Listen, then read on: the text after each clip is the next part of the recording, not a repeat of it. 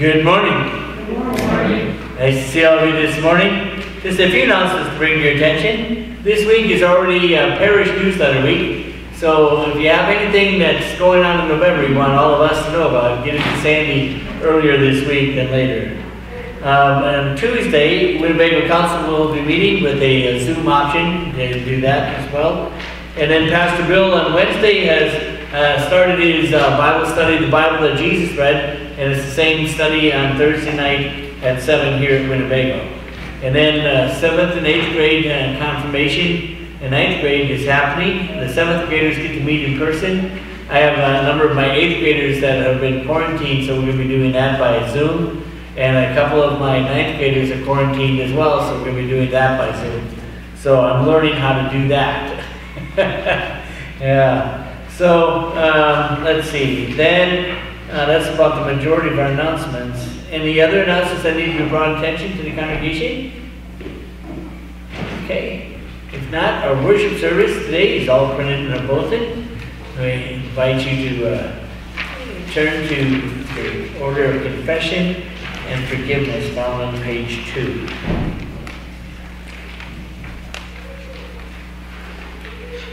God of mercy, God of grace, we acknowledge that yours is a love which freely gives without any strings attached. Jesus tells us that those who wish to be his disciples are to place no limits, no conditions on their mercy or their love. Forgiveness without limits. Jesus indicates that when we refuse to forgive those in our debt, we hinder the gift of God's grace and forgiveness from entering our own lives. God of mercy, God of grace, we confess that we forget to love and serve you as you ought, as people made in your image and likeness. Touch hardened hearts with your goodness, we pray, and remind us that forgiveness is one of the most precious gifts that we can offer one another. This we pray in Jesus' name. Amen. We rejoice because of God's great gift of love to the world, Jesus Christ, who came not to condemn the world, but the world might be saved through him. Those who believe in him are not condemned. Thanks be to God. We'll have our opening song, When Morning Gilds the Skies. Thank you.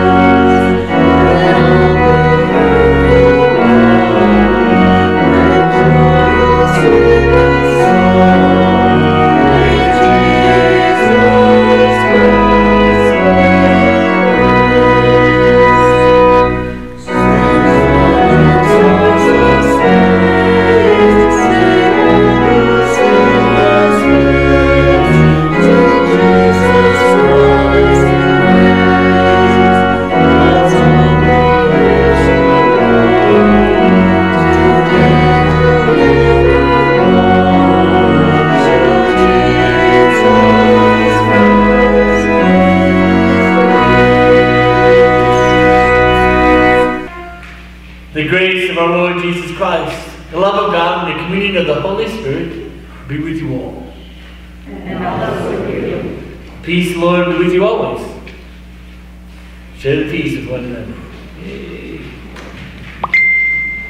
Take some time to call someone and share the peace today. Continue with the key. In peace, let us pray to the Lord. Lord, have mercy. For the peace from above and for our salvation, let us pray to the Lord.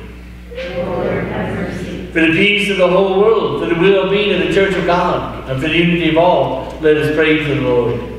Lord, have mercy. For this holy house, and for all who offer here their worship and praise, let us pray to the Lord.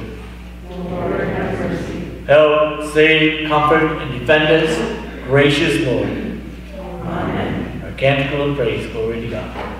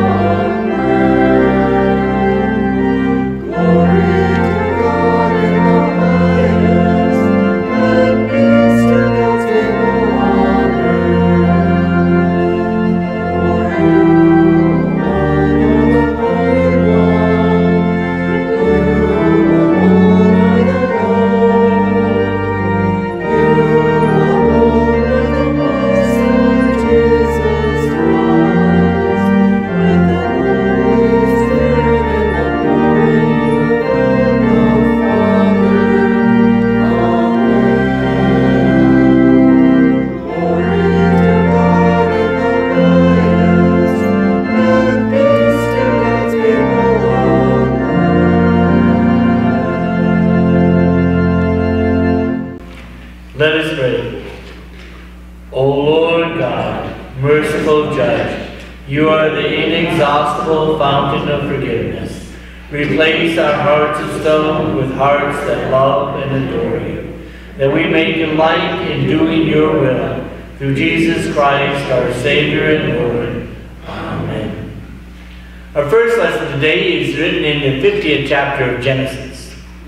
Realizing that their father was dead, Joseph's brother said, "What if Joseph still bears a grudge against us and pays us back in full for all the wrong that we did to him?" So they approached Joseph, saying, "Your father gave us this instruction before he died. Say to Joseph, I beg you, forgive the crime of your brothers and the wrong they did in harming you. Now therefore please forgive the crime of the servants of the God of your father." And Joseph wept when he spoke to him. And then his brothers also wept, and fell down before him and said, "We are here as your slaves." But Joseph said to them, "Do not be afraid. Am I in the place of God?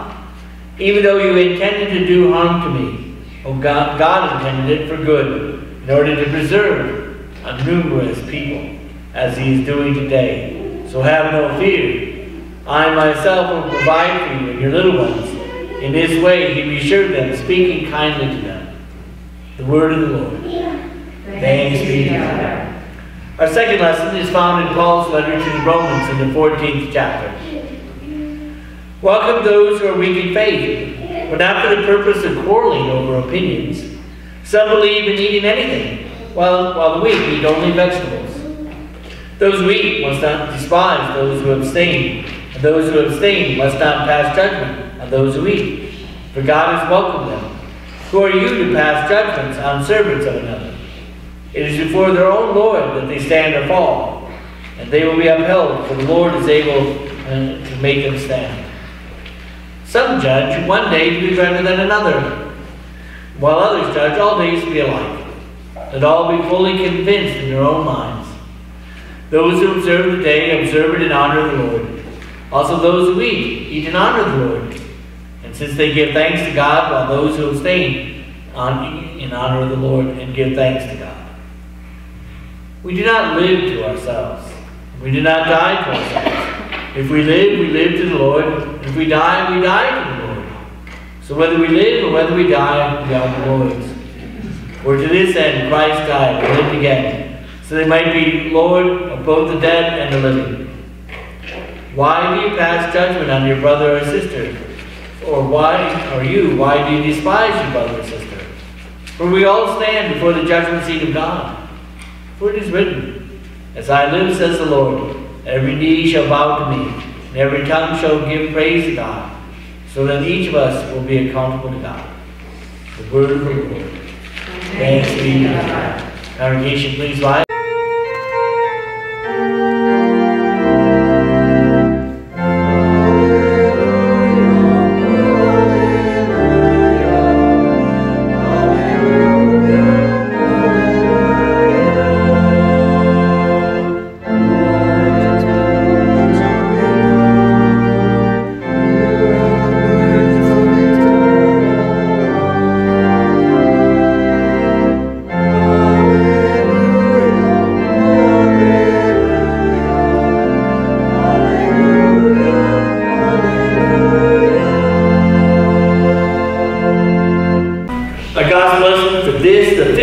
Sunday after Pentecost is written in the 18th chapter of Matthew, beginning with the 21st verse.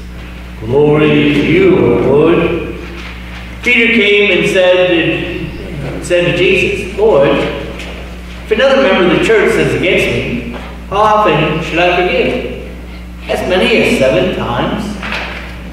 And Jesus said to him, not 7 times, but I tell you, 77 times. For this reason, the kingdom of heaven may be compared to a king who wished to settle accounts with slaves. And when he began the reckoning, and one who owed him 10,000 talents was brought to him. And as he could not pay him, his Lord ordered him to be sold, together with his wife and his children, and all his possessions, and payment made. So the slave fell on his knees before him, saying, have patience with me, and I will pay you everything. Now to pity for him, the Lord of the slave and released him and forgave him the debt. But that same slave, as he went out, came upon one of his fellow slaves, who owed him 100 denarii, and seized him by the throat. And he said, pay what you owe. And his fellow slave fell down and pleaded with him, have patience with me, and I will repay you. But he refused. Then he went and threw him into prison until he would pay the debt. And when his fellow slaves saw what had happened, and they were greatly distressed, and they went and reported to the Lord all that had taken place. And then his Lord summoned him and said to him, you wicked slave, I forgave you all that debt because you have pleaded with me. Should you not have had mercy on your fellow slave as I had mercy on you? And in anger his Lord handed him over to be tortured until he would pay his entire debt. So my heavenly Father will also do to every one of you if you do not forgive your brother or sister from your heart. The gospel of the Lord. Praise to you, O Christ. May we stand. I could ask the children's attention for a moment. It's good to see you. Glad that you're here. Hey, Gage. Hi, buddy. Yeah. So, have you guys ever had a time when you were playing with a friend, or at school, or at daycare, and then something happened between you and your friend where they did something wrong, and then there's this kind of icky feeling that you have because you don't get to talk to your friend? Yeah, that happens, doesn't it? Well, you know what? Jesus, he doesn't like that icky feeling like you don't either. He doesn't want us to stay in that place with that icky feeling. What he wants us to do is he wants us to get back together and have fun. So he asks us to be able to say, I'm sorry, and to forgive one another. And say, I forgive you. when we do that, then we can be good friends again. And then you can go back to being friends and feel good to be with your friends and sit and laugh and talk. That's what Jesus wants us to do. He doesn't like us to have that icky feeling between us or our friends or our mom and dad. One another. He wants us to forgive, and then we forgive. We have that peace and joy once again to be with our friends. Okay? Thanks for your attention.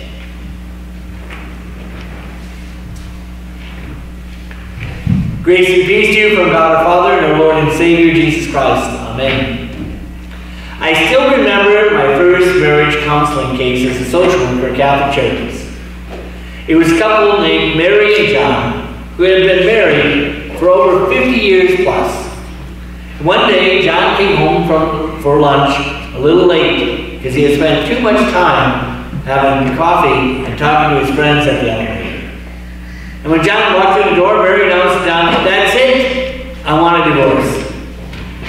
Now one would think, and since they had already celebrated their 50th anniversary, plus more years since then, and they were both Roman Catholic, which teaches divorce breaks one of the sacraments, that Mary wouldn't want a divorce. But she was insistent. So John took Mary along and to the priest. And after some discussion, the priest suggested that they talk to a marriage counselor from Catholic Charities. So John and Mary became my first counseling case. They came to my office early in the afternoon, and I didn't have anything else scheduled, so I know that they could give them the time they needed. I started with John. "So John, why don't you start? Tell me why you are here." And John shook his head. "Well, I came home late for lunch after visiting with my friends at the elevator.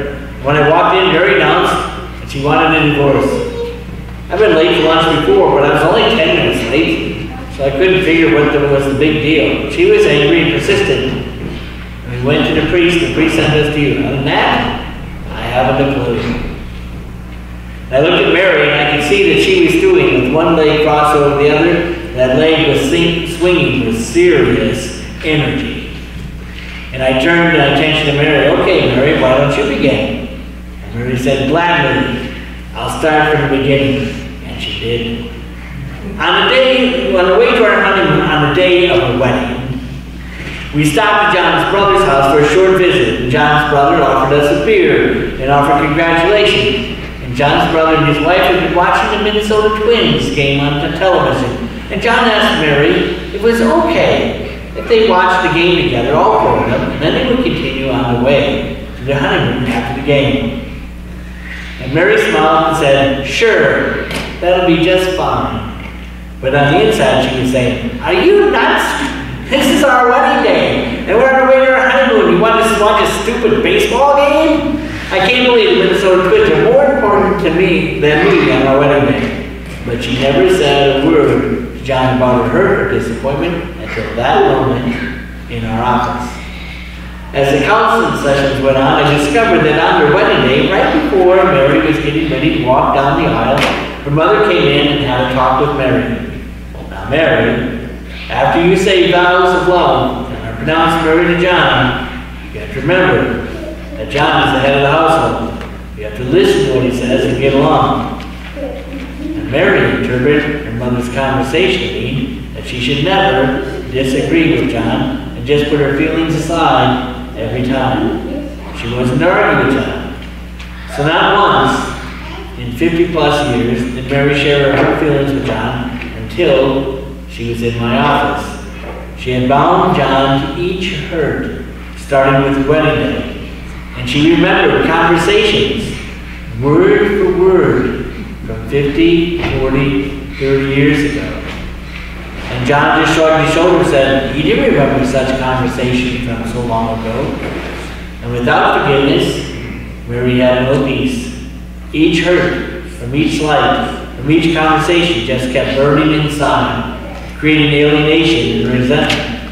And when she finally got to 50 plus years of hurt off her chest, and John had the opportunity to say he was sorry, but he didn't remember most of them, Mary had some peace. She dropped her insistence on getting divorced, and things kind of went back to normal. Well, John tried harder to get home in time for lunch. Forgiveness and reconciliation are an important part of any relationship.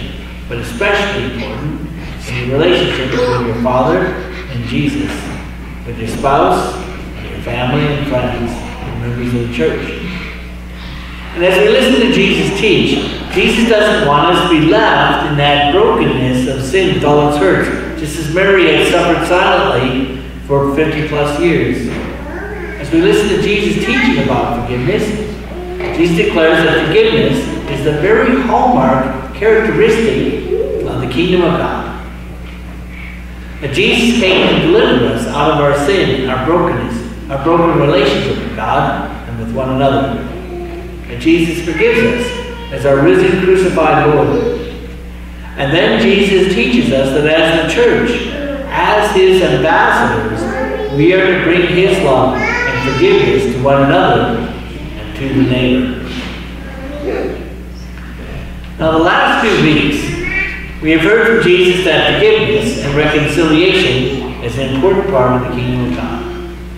First, Jesus says that one must have the trust along with a little child into the kingdom of God. And then Jesus warns about becoming a stumbling block for one of those little ones, leading them into that suffering of the brokenness of sin. And then Jesus warns us about temptations to sin, as He gives us a difficult teaching using hyperbole about our hands and eyes being the source of temptation. Jesus taught, if your hand causes you to sin, cut it off. If your eyes cause you to sin, pluck it out. It's better for you to go through life vain than to go to hell. Well, if we all took Jesus' teaching literally, we would all be blind, missing our hands and our feet. But Jesus uses such hyperbole to get our attention that Jesus and the Father take sin and His brokenness very seriously, and we should as well. And then after Jesus warns us about temptations and fall into them, Jesus tells the parables that assures us that if we do fall into sin, Jesus will come and seek us out. Jesus tells the parable about the shepherd and one lost sheep. As the shepherd is calling his sheep into a pen that is made for the evening, he counts the sheep, and when he's one short, the shepherd leaves the 99 and goes searching for that one lost sheep. And he looks behind the bushes, he looks around the stones, he looks at the stream with the running water, and he keeps looking until he finds that lost sheep. And once he finds it, he rejoices, and he picks up that sheep with love and carries it home. Jesus will search for us when we become lost, just as the shepherd looks for the lost sheep. And Jesus continues His focus on forgiveness as He lays out this process for forgiveness and reconciliation. First, you go to the person, one-on-one, and try to bring about forgiveness and reconciliation. If that doesn't work, you bring one or two other people along with you so they can help facilitate that forgiveness and reconciliation. They are to listen, ask questions, clarify, see if they can help the two parties come to a reconciliation. And if that doesn't work, then we are to bring the person before the whole congregation. Lay out your case, desire for forgiveness and reconciliation for the relationship. And if that doesn't work, then we are to treat the person like a Gentile or a tax collector. Now, upon hearing this instruction, one would think that would mean that we should totally ignore that person, huh? Even crossing the street when you encounter them in public. But if you looked at Jesus' ministry, Jesus often was reaching out to the tax collectors. Matthew was a tax collector, and he called him to be one of his disciples. And when Jesus gave the commission of the disciples after His resurrection, they were to go and make disciples of all nations, baptizing them in the name of the Father and the Son and the Holy Spirit, teaching them all things Jesus had taught them. They were to start in Jerusalem and go to the Gentiles. When Jesus says we are to treat the person like a tax collector or a Gentile, that person is now to become the focus of our prayers and our efforts to bring the gospel to them. Now Peter, he's been listening to this focus upon forgiveness for at least 20 minutes, an hour that Jesus has been talking. And he's starting to understand the importance of forgiveness. But thinking about some times when another person is sinned against him, Peter wonders just how far was he to go with his forgiveness. So Peter asked Jesus, now how many times should I forgive my brother if he sins against me? As many as 7 times in one day? And Peter was thinking, 7 times in one day is a lot. If I tell a person he or she has sinned against me and I forgave them, about the 4th or 5th time, I'm kind of having some expectation that they're going to change their attitude or their words and actions for me. Surely, 7 times would be very patient and sufficient. But Jesus, he looks at his best friend, who would one day deny even knowing him 3 times one evening, and then abandon him to face the cross alone. And Jesus, he ups the ante. He said with a tone of authority and seriousness, I tell you not 7 times, but 70 times 7. Then Jesus emphasizes the point by telling the parable of the king make a reckoning of his account. And the king discovers a servant who owes him 10,000 talents. That would be 10,000 years of wages. No way this person can ever pay that. And the king orders the servant and his family and all his possessions to be sold and the amount put towards his debt. And upon hearing the king's decision, the man drops on his knees begging for mercy. Remarkably, the king forgives the whole debt. Now one would think, having been forgiven such a debt, that the servant would be in a joyful, forgiving mood. But just as he leaves the king's presence, he sees a fellow who owes him 100 denarii, about 100 days of labor. And having been just forgiven 10,000 years of wages, one would think 100 days of wages, though significant, is nothing in contrast to what has been forgiven. The fellow uses the same words as he uttered to the king just moments before, asking for mercy. Instead, the servant is his fellow thrown into prison to pay the debt. Jesus wants us to put ourselves in that story.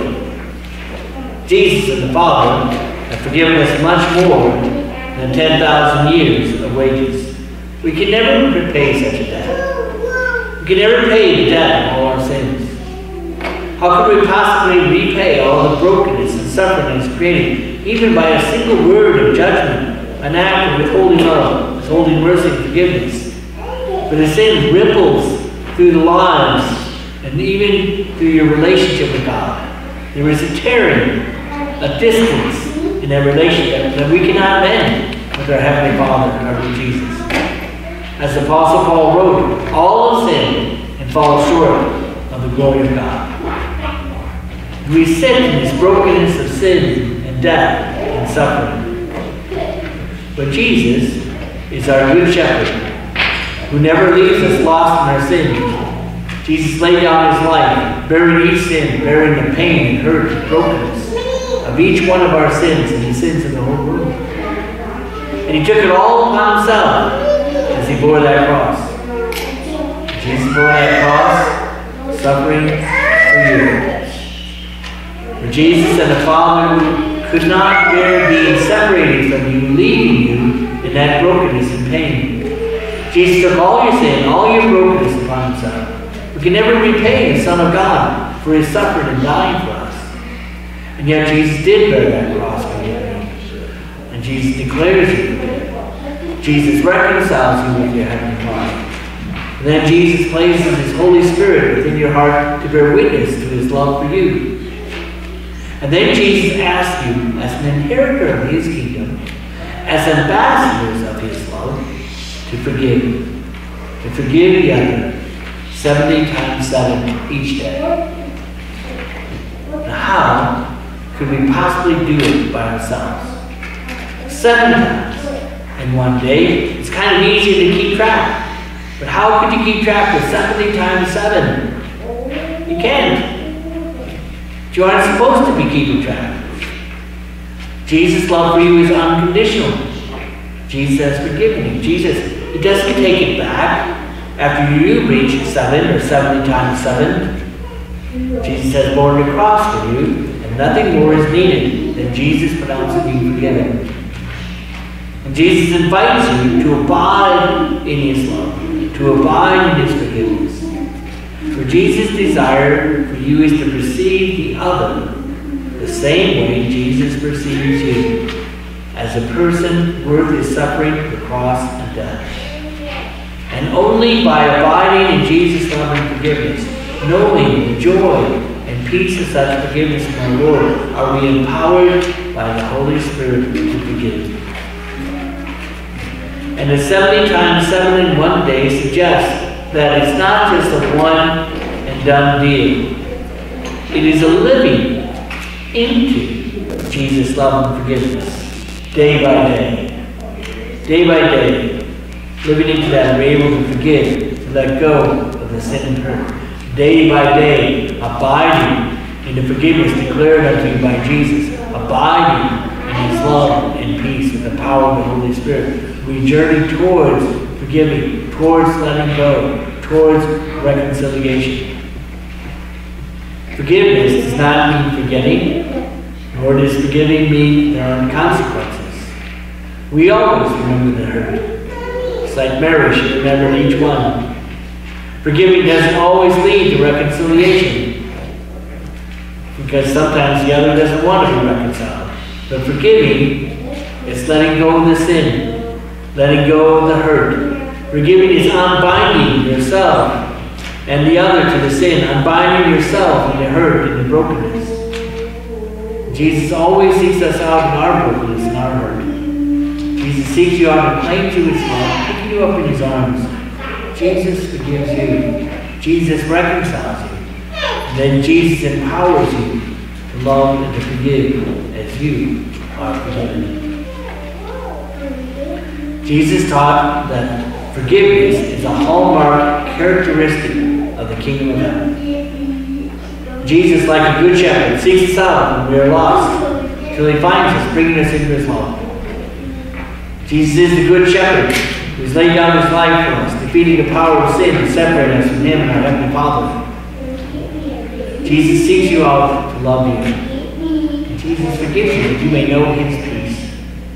And as children of the kingdom of heaven, as His ambassadors of love, Jesus invites you to abide in His love, so you will live into that journey of loving as you are loved, to forgive as you are forgiven. And Jesus, He walks with you in this journey together, a journey in a broken world, where He gives you the peace of His unconditional love and forgiveness as a gift to you and to the other. Peace of God that surpasses all human understanding. Keep your hearts and minds in Christ Jesus. Amen. Continue with our song of the day. Thank you.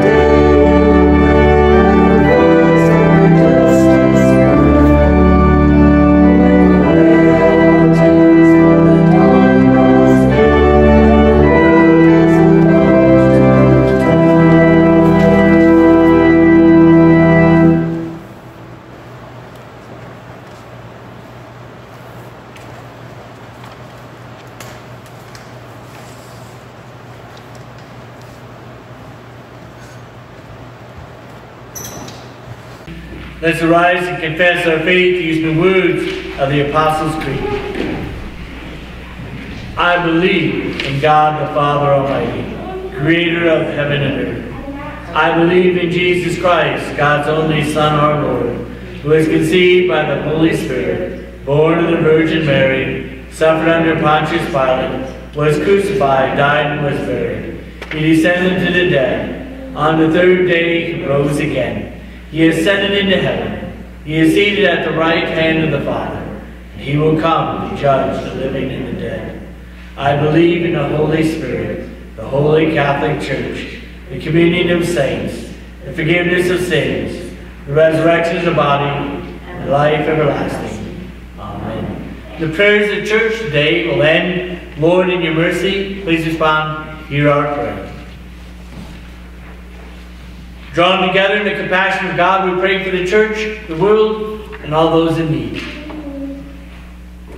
You welcome us when we are weak in faith. Uphold your church throughout the world. Make it a place of welcome. Strengthen faith through Bible studies and Sunday schools, confirmation classes, and youth ministries. Nurture new ministries of education and growth. Lord, in your mercy. The heights of the heavens show us the vastness of your steadfast love. Have compassion on your creation. Where human selfishness has brought ruin and destruction, we look to you to heal, to renew, and redeem your world. And we ask, Lord, that you would help put out the fires in California and Washington and Oregon, and help restore that which is burned. And we ask, Lord, you continue to provide the right sunshine and rain to bring to fruition your harvest, so that your creatures and your people may be fed. Lord, in your mercy. Make your ways known to the nations. Speak kindness to our bitter grudges. Settle our hearts when we want to settle accounts with violence.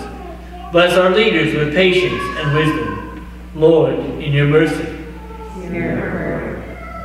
Bring healing and justice wherever harm is dealt. Provide vindication for all who are oppressed. Free victims of human trafficking and forced labor. Deliver all who are bound by debt. Feed all who hunger and guard refugees fleeing famine and poverty and war. Lord, in your mercy. Teach us to forgive. Remind us that you do not always accuse us. Still our tongues when we are tempted to pass judgment and argue over opinions. Make this congregation a community of mercy for one another and for all our neighbors. Lord, in your mercy.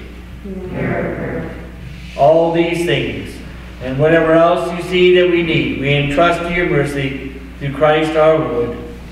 Amen. Let us join together in prayer Lord Jesus taught us to pray. Our Father, who art in heaven, hallowed be thy name. Thy kingdom come, thy will be done, on earth as it is in heaven. Give us this day our daily bread, and forgive us our trespasses, as we forgive those who trespass against us. And lead us not into temptation, but deliver us from evil. For thine is the kingdom, and the power, and the glory, forever and ever. Amen. Lord bless and keep you. Lord make his face to shine upon you, be gracious unto you. Lord look upon you with his favor, and give you his peace. In the name of the Father, and of the Son, and of the Holy Spirit. Amen.